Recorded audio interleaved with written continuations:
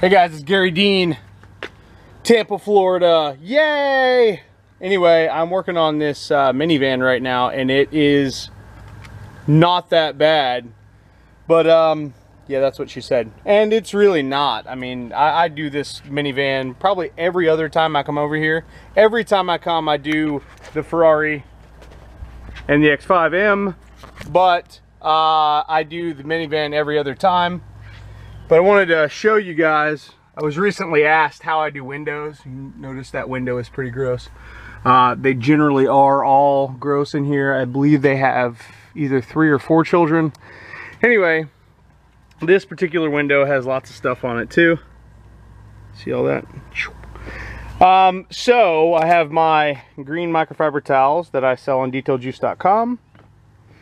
That's pretty much the only towels I use besides the black ones, which are pretty much the same towel as that. And I have the Garry Dean Wash Method Waffle Weave 16 by 24 white towel.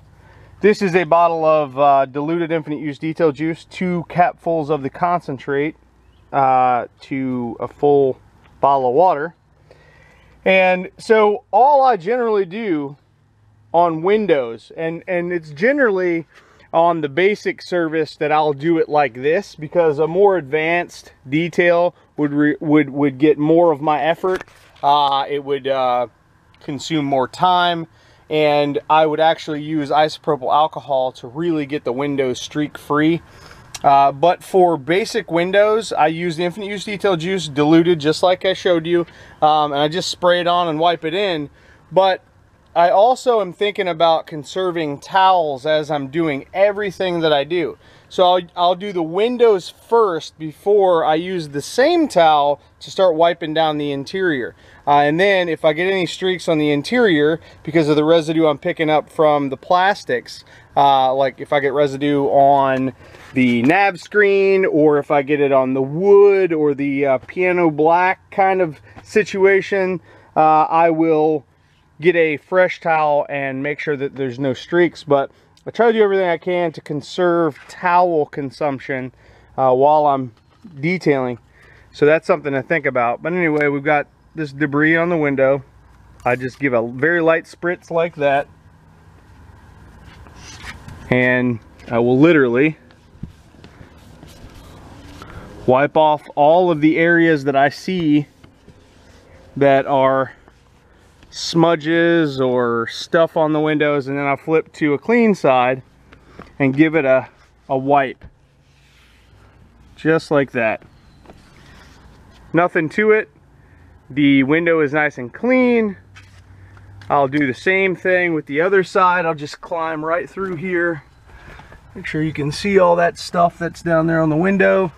Now again, literally just take the spray, put a little bit on the window. I always use the plush side to get the junk off the window, just like this. And then I'll use the other side. Like I said, I'll flip to the other side, the thin nap side, and I'll do the final buff on the window. And that ensures that the side that has all of the juice on it doesn't oversaturate the window. You notice that it's all nice and clean now. Good to go. Now you do the same thing on the mirror. It's got some stuff on it. On the mirror, I actually wouldn't spray the mirror. I would just take the, because after I've done 2 windows, you got a little bit of juice on the towel. Just take the thick nap side, give it a quick wipe, switch it to thin nap side, give that a quick wipe, and boom, good to go. Another quick tip for the interior, especially if it's a woman driver, they really appreciate it if you clean off their vanity mirrors. Notice that one, it's not all fingerprinted, but it's dirty. It's got a lot of dust and stuff on it. So again, I'm not gonna spray that. I'm gonna wipe it with the semi-saturated side and then fold it over to the thin nap side and just buff it out. Just make sure it's all nice. Now when she gets in and tries to use that mirror, she can see her pretty face. Always do the sunroof. Same situation. I always just do a quick mist, just like that. thick nap side. Sunroofs are generally neglected.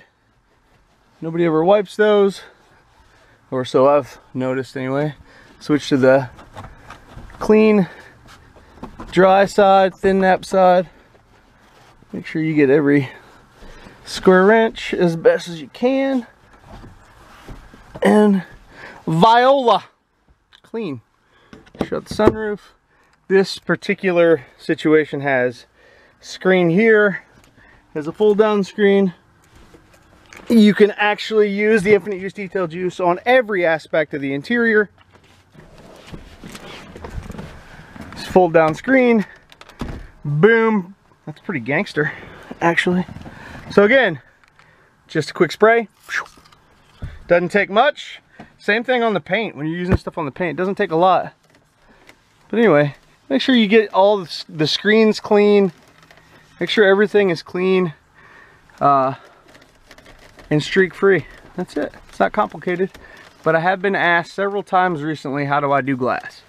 And if the windows aren't super polluted, I will use the infinite use detail juice. If I've got to get lots and lots of nastiness off, I will definitely use isopropyl alcohol. It doesn't take a lot. Just wiping these windows down does a lot for the interior.